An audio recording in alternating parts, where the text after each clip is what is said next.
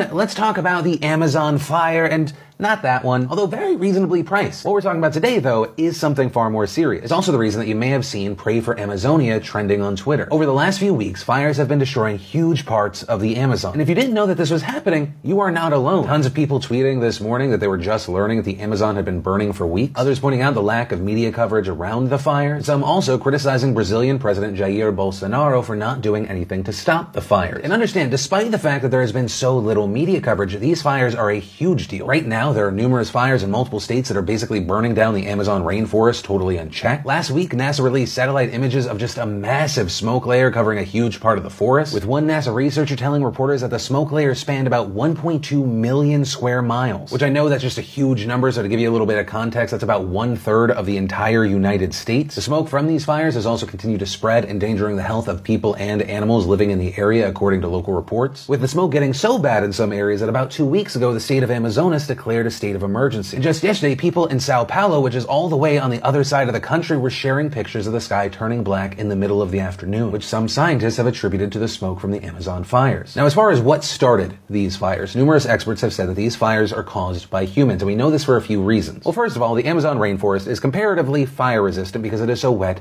and humid. I mean, it is a rainforest after all. And while there are often fires this time of year, they are usually caused by extreme drought. But despite the fact there haven't really been any extreme weather events there that could cause this many fires, fire outbreaks still rose by 70% this year compared to 2018. And secondly, fire is actually used in the Amazon as an agricultural technique called slash and burn to clear land for planting crops. And notably here, slash and burn is also one of the major techniques used in the Amazon for illegal deforestation. And since Bolsonaro took office back in January, deforestation has rapidly increased. And in fact, according to satellite data from the Brazilian National Institute for Space Research, deforestation in the Amazon increased by around 245% in July of 2019. Right, and that's just from comparing it to last year, July of 2018. And according to The Guardian, that is the same as destroying 3 football fields worth of forest every minute. That is huge. Now, despite the fact that the data came from satellite images, Bolsonaro has described it as fake news. After the INPE reported those numbers, Bolsonaro fired the head of that agency and told reporters, quote, "The numbers, as I understand it, were released with the objective of harming the name of Brazil and its government." But, as many others have pointed out, Bolsonaro campaigned on opening the Amazon to resource extraction. And since taking office, he has made it a key component of his economic policy. Until Bolsonaro's election win, protecting the Amazon has been at the core of Brazilian environmental policy for the last 2 decades. But now, also with the help of powerful lobbyists, he has rolled back environmental protections, ratcheted up access to mining and agriculture by clearing huge sections of forests. Notably, many of the areas that Bolsonaro has opened up to agriculture mining are protected indigenous lands, which Bolsonaro has said are too big for the number of people who live there. According to reports, more than 800,000 indigenous people live in 450 demarcated territories, which cover about 12% of land across the country. Most of those territories are in the Amazon region, some are entirely isolated. And reportedly, this strategy has endangered both the indigenous populations and the forest itself, especially as it is widely believed among experts and scientists that protecting indigenous lands is one of the best strategies to conserve forests. And this is especially important for the Amazon because the Amazon basin is absolutely critical to stabilizing the global climate. The entire basin spans about 3 million square miles, and it includes 40% of the world's tropical forest, 20% of its freshwater, and it produces 20% of the air we breathe. It also has many keystone ecosystems which are crucial to global biodiversity. Right, the importance of the Amazon really shouldn't be understated. And around 60% of this forest is in Brazil, which is a country where a number of the top officials in the government do not believe that climate change is real, and who are convinced that any criticism that Bolsonaro's policies are harming the environment just come from civil society groups and foreign governments that are trying to sabotage the administration. I mean, hell, just last week, just so you understand the mindset, when asked by a reporter whether Brazil can grow more food and protect the environment at the same time, Bolsonaro responded, "It's enough to eat a little less. You talk about environmental pollution. It's enough to poop every other day. That will be better for the whole world." That is the guy in charge. That